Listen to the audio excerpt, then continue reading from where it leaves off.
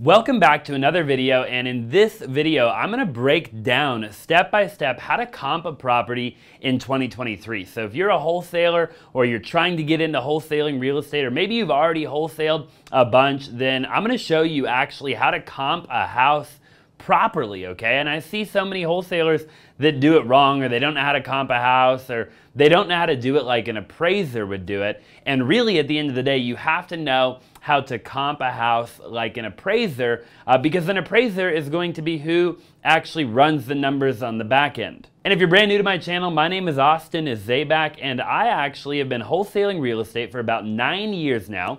And in those 9 years, I've done over 2,500 wholesale deals. I now have a team of over 65 people, and we wholesale anywhere from 1 to 2 houses every single day. I've also flipped a bunch of properties, and I run a big retail organization as well, and we do other things in the real estate community. So if you're brand new to my channel, I would greatly appreciate it if you would subscribe if you have not already, and smash that like button. Now let's just go ahead and jump right into the video. So obviously you know why you need to comp a house. If you do not understand how to comp a house, or you think that maybe you're doing it wrong, it's actually a really big deal, right? Primarily because you're going to waste a lot of time if you're locking up properties at the wrong number. And I see wholesalers do that all the time, right? Where they go and they think they can pay a certain amount and they negotiate with the seller, and they put in a bunch of work only to find out that they locked the property up way too high. And they typically end up figuring that out when they go sell it to a cash buyer, and the cash buyer is like, hey, you know, I'm definitely not going to be anywhere near that number, right? And now the wholesaler has to go do a price drop with the seller, and they could have avoided all of that if they just knew how to run the numbers. So obviously that's one big reason why you need to know how. There are a ton of other reasons. It will actually help you if you are a flipper or you've ever thought about flipping.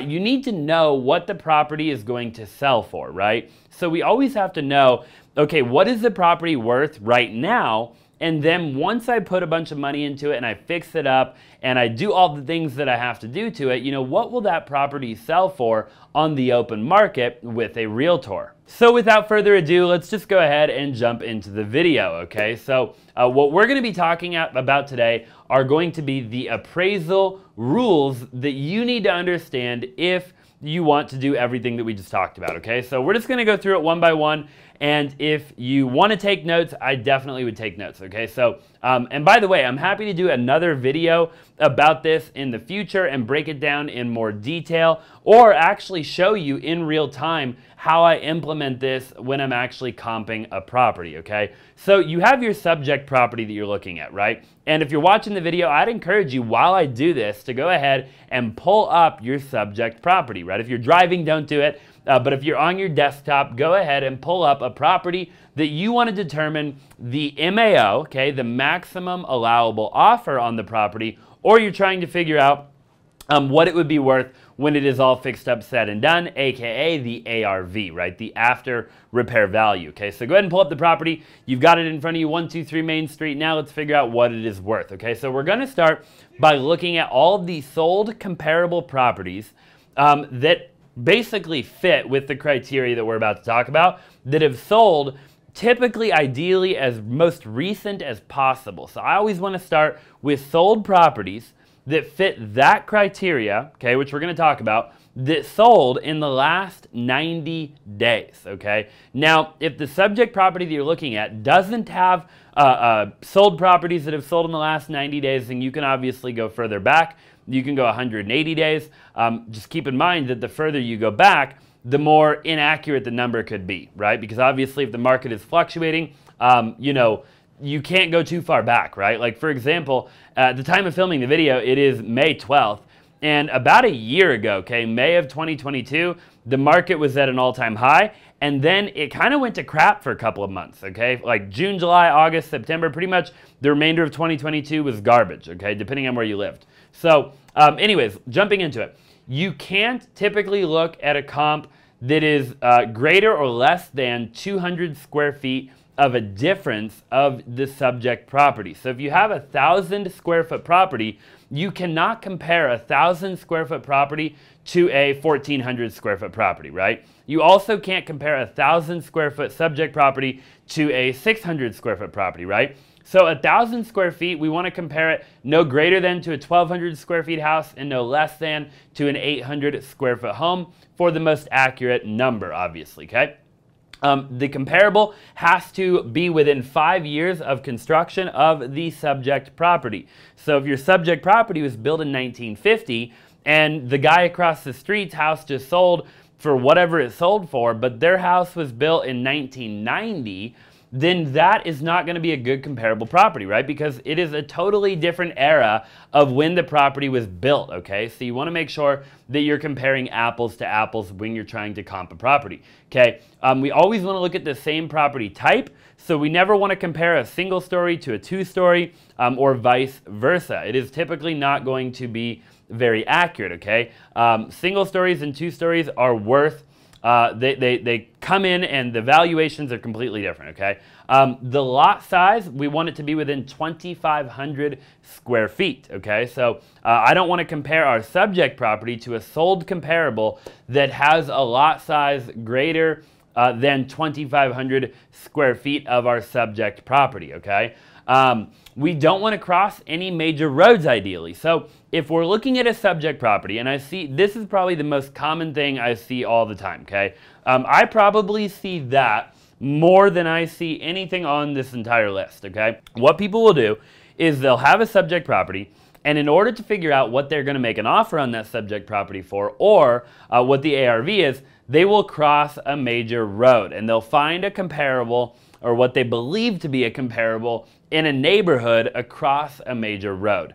And most of the time, that is not going to yield an accurate number, okay? Most of the time, if you cross a major road, it is going to be a different subdivision, a different neighborhood, a different builder, okay? And everything about that property across a major road will typically be different, and therefore will have a different value or a different ARV, okay? Which will obviously affect your MAO if you're trying to wholesale real estate, okay? So do not cross a major road unless you absolutely have to, meaning you cannot find any sold comp in your subdivision, which we're going to talk about right here, right? Don't leave the subdivision. In an ideal world, you want to find a comparable sold comp in the same subdivision. And on the MLS or on Monsoon or Zillow or whatever, you can actually filter for the same subdivision. And the reason that's important is a lot of times if you're in the same subdivision, you will have the same exact builder, right? Whenever they built that subdivision,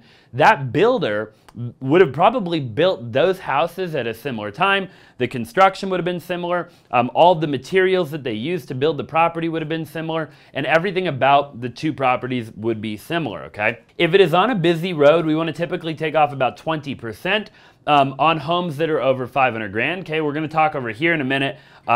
If you are on a major road, let's see, fronting traffic, under 250K price of the home, then we'll just take off about 15K roughly, as opposed to 20%, because obviously it is a cheaper home, okay? So in that scenario, 20% would have been like 50 grand. But if the house is under 250K, right, then we don't want to take off that much. But again, what I want to preface here with it being on a busy road and the 20%, I love having kind of these generic numbers.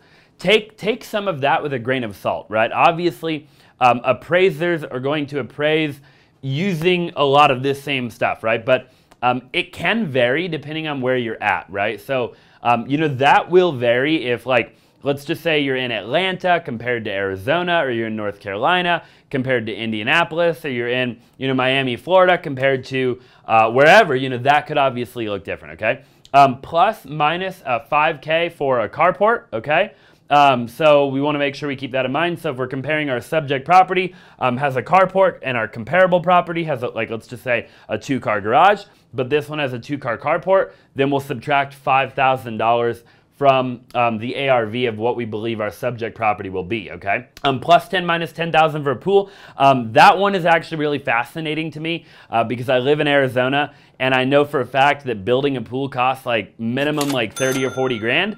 But typically appraisers will only adjust plus or minus roughly about 10,000 for your average sized pool, okay? So if your subject property does not have a pool and your comparable property, the property that you're comparing it to determine the ARV, has a pool, then you want to adjust down roughly $10,000 in ARV for your subject property, okay? Pretty simple there. And then plus minus 5K for a bedroom. So if you can't find an exact match, right? Obviously, it should go without saying, but when comparing a subject property to a comparable property, one of the biggest things that I want to do always is try to compare apples to apples when it comes to bedrooms and bathrooms, okay? That should go without saying, obviously, but you know, if you can't find, like, let's say your subject property is a 3-bed, 2-bath, right? And that's obviously really common, depending on where you live. And let's just say you can't find a sold comp that's a 3-2, right? You can only find one that is like a 2-2, right? Or a 4-2, okay? Then plus minus 5,000 for that bedroom, okay? Again, we're gonna get into the traffic a little bit. These ones basically, I don't know if you can see, but it's just minus 10K for traffic, backing, and siding under 250,000, okay? Minus 15,000 for fronting traffic under 250,000, minus 20,000 for backing freeway, okay? We see that quite a bit, where the house is literally like there's a freeway in your backyard, okay? And again, take that with a grain of salt. I feel like I've seen people have to subtract way more for that. But, you know, again, a lot of it just depends on the market you're in and if a buyer is willing to buy the property at the end of the day, right? And then plus minus 10K for garage under 250,000. So there you have it, okay? That is kind of the appraisal rules that you will typically see when an appraiser is going to appraise a property, right? And again, you want to know that, obviously, if you're a wholesaler, you want to know how to run numbers on a deal, right? There's nothing worse than not understanding the numbers of a deal, and then you do your math wrong, right? Because again, you've got to remember, once I determine what the ARV is, right, in order to figure out my MAO, right, if you're wholesaling, is I got to take that ARV, which again, we'll only know by doing all the appraisal rules and trying to figure out what the ARV is. To determine the MAO, I've got to then subtract, obviously, repairs, right? And I've got to subtract, you know, closing costs, right? And I've got to subtract, you know, the profit that I want to make if I'm a wholesaler, right? If I'm a flipper, I've got to subtract the flipper profit, right? So what's the flipper want to make? Okay, so they might want to make, you know, 10% or whatever they want to make, right? And then obviously realtor costs, right, which could go with closing costs. And then that'll typically give me the MAO, okay, which is the maximum allowable offer. So the only way to figure that out is obviously by understanding the front side of the board, okay? So again, the video is more about the appraisal rules, so I don't want to get too much into the other side, but I hope that you got a lot of value from that video. If you've ever wanted to learn more about wholesaling real estate, we actually have a course, okay, an education program, a coaching program that we have, and I'll link that down below. It's called Flippin' Simple, and it is a phenomenal, phenomenal coaching program. Definitely recommend you go check that out. Link in the description. Also, if you haven't already, it would mean the world to me. Subscribe, smash that like button, drop in the comment section what other videos you would like me to make. I'd be happy to make them, and we'll see you in the next video.